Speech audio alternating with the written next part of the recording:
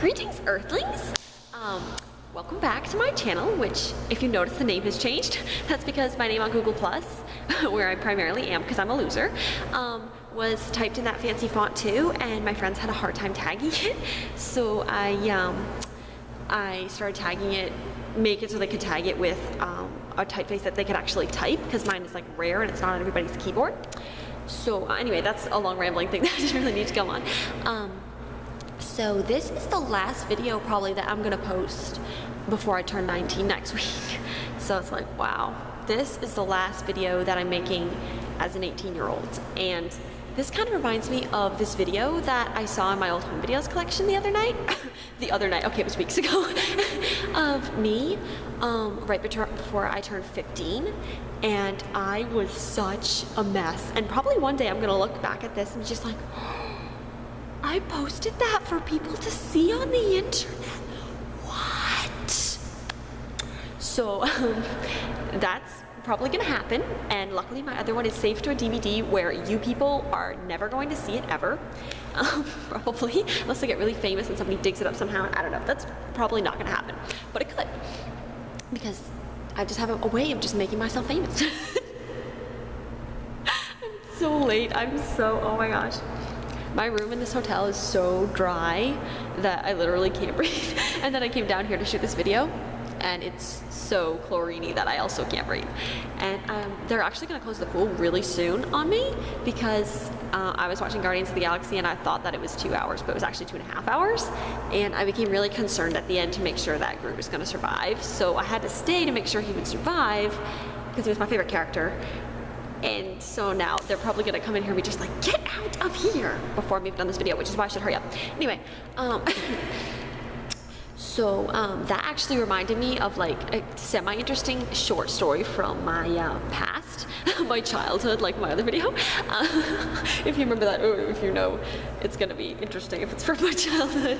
I notice I touch my face a lot while I'm talking. That's bad. Put my hand behind my back.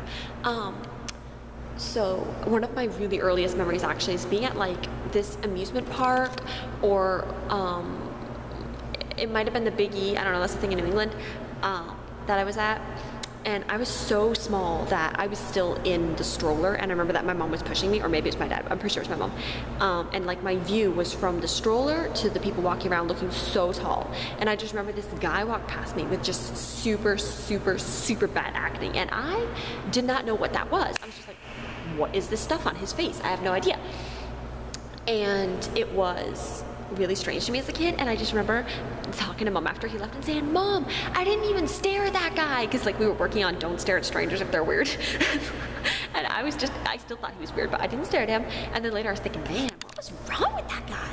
And it's just like, if whatever you want to call it, if you want to call it God has a sense of humor, if you want to call it the universe comes back to bite you, whatever your religion is on that, God really has a sense of humor, because I grew up to have the worst acne, as bad as it is right now at my age. It was so bad when I was 14. It was so bad when I was 15. My face is like, most of this is just like scarring from how bad it was. And so I permanently look like I have acne, like that poor fellow probably does as well.